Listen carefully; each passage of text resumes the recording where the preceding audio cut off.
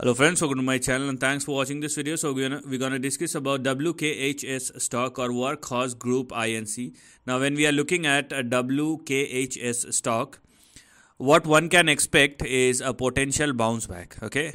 But that potential bounce back is not a certainty. It is just a probability. Now, before talking anything about the potential bounce back, let us please understand that the stock has actually broken down below its previous support, which is 0.23. So the first point is negative. Now, right now, it has made another low, which is 0.20. So if the stock falls below 0.20 once again, you will see the resumption of a downside. And if the stock moves towards 0.23 but does not surpass and sustain above 0.23, then also it is a negative. So right now, if the stock continues to trade and sustain in between this highlighted section, it is still in a negative trend because below 0.23 it is actually a price downside or a trend breakdown. Now, when I am talking about potential bounce back, what I do talk about is the price movement at or above 0.23 and sustainability thereafter.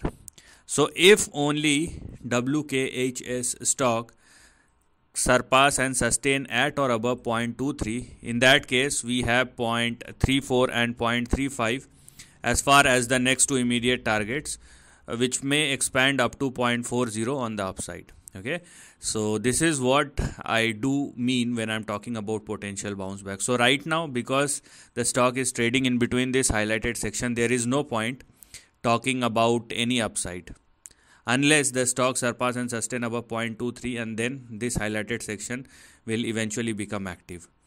Now this is obviously a trading bounce back, so you cannot expect the level to sustain on any of the particular point, and these two points 0.20 and 0.40 are the barriers.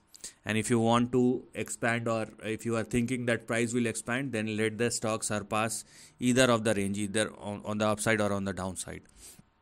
So let us see what the stock will do and whether there is any upside or not, because if the stock does not surpasses 0.23 and continues to trade below that, there is no point talking about any upside. It is rather a downside which is going on. So this is the end of the video. Thanks for watching.